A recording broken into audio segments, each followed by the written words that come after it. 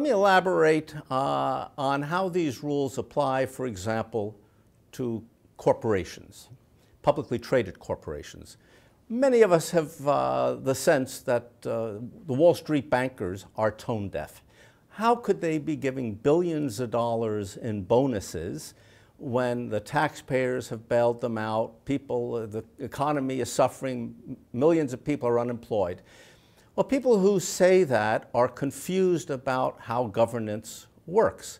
Let's look at how a corporation works. Well, we, the people, certainly are not the ones who get to decide whether a CEO keeps his or her job or not. The shareholders, except under unusual circumstances, are not the folks who get to decide.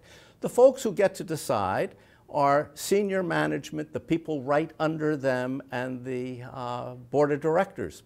They are the folks who get the bonuses because they're the folks who keep the leadership in office.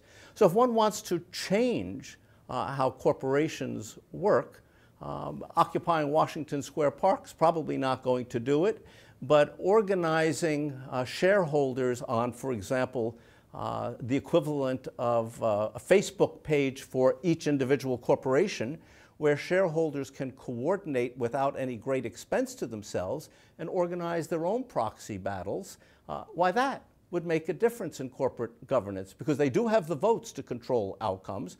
It's just that the shareholders give their votes away to the corporate proxy because they haven't organized.